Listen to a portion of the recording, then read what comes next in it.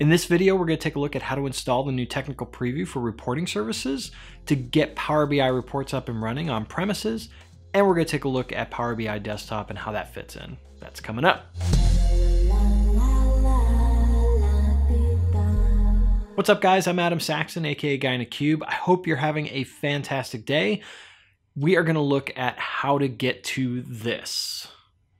That is a Power BI report running inside of the new technical preview for reporting services.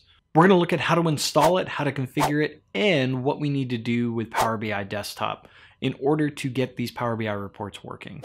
So to start off, you need to go download the bits for the installer. You can do that by heading over to the Microsoft Download Center. I've got a link down in the description below, and there you can download SQL Server Reporting Services.exe along with the version of Power BI Desktop that goes along with this version of reporting services. We will come back and talk about Power BI Desktop. Just know that you will have to download this version of it even if you have it installed for the Power BI service. Once you have the bits downloaded, you're going to want to run SQL Server Reporting Services.exe. This will launch the new standalone setup experience. We are detached from the big SQL Server install. You can select options down below to change the path of where the files will be installed to. For this video, we're just going to go with the default, and then we're going to accept the license agreement and go ahead and actually install it. On my machine, this took maybe a minute and a half to actually lay down the bits. It will do some initial configuration for the actual website of this. And when you're done, you'll see an option to launch SQL Server Reporting Services Configuration Manager. Once you launch the Reporting Services Configuration Manager, we need to set up a database to house the catalog items, the actual report server database that's needed for this instance to run. You will need to have a SQL Server available in your environment. If you installed it locally, you can just go right to the database tab and set it up. If you're installing on a remote SQL Server, in my experience, I had to change it off of the virtual service account, and I just set it to the network service account. You can do that by going to the service account tab and changing the actual service account. Once I did that on my machine, I could go to the database tab, change database, and actually set up a new report server database. Once that's done, reporting services is configured and up and running. It doesn't take very long to do that. The other thing I had to do on my report server machine, because I have the Windows firewall installed, is I just added a rule to let port 80 traffic through the firewall. If you've enabled SSL, you'll want to open up 443. Once that's done, I just go to my client machine, open up the browser, and go to the machine name /reports. In my case, it was GuyInACube RS/reports, and then the web portal will come up. You'll notice there's nothing there because I haven't uploaded anything yet, but we're going to do that next. So let's talk about Power BI Desktop. There is a specific version of Power BI Desktop you need to use with reporting services. This is available to download on the same download page that we downloaded the report server bits from.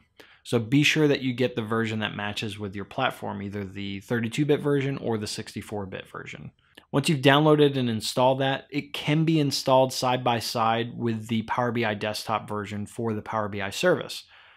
You'll notice here I've got both of them installed. One of them says Power BI Desktop and in parentheses SQL Server Reporting Services. The other one just says Power BI Desktop. When you launch that, the launch dialog will also include SQL Server Reporting Services in it. And once Power BI Desktop is up and running, in the title bar, you will also see SQL Server Reporting Services in the title bar. That's how you can validate that you're using the right version of Power BI Desktop. Okay, for the initial preview of this release of reporting services, the only data source that's available to us right now is a live connection to analysis services that can be tabular or either connecting to a tabular instance or a multidimensional instance. So we'll have to create that as our data source. Once we've connected to that, we can create a report like we normally do in Power BI Desktop and go ahead and save that somewhere.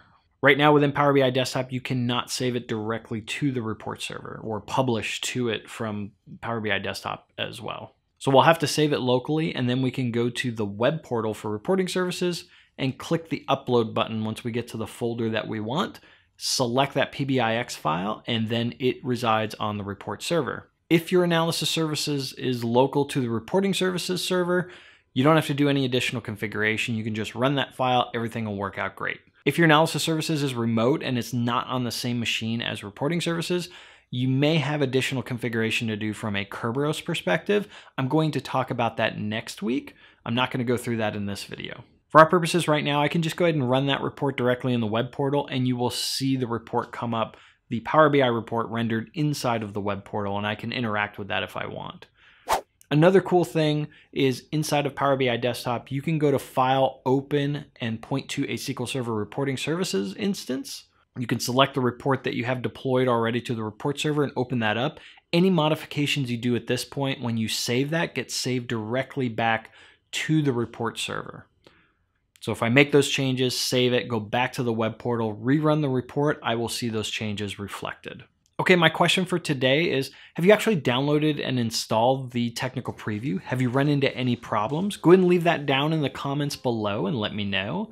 If you like this video, be sure to give it a thumbs up. And if this is your first time here, be sure to subscribe for more great content. And as always, thank you so much for watching and keep being awesome.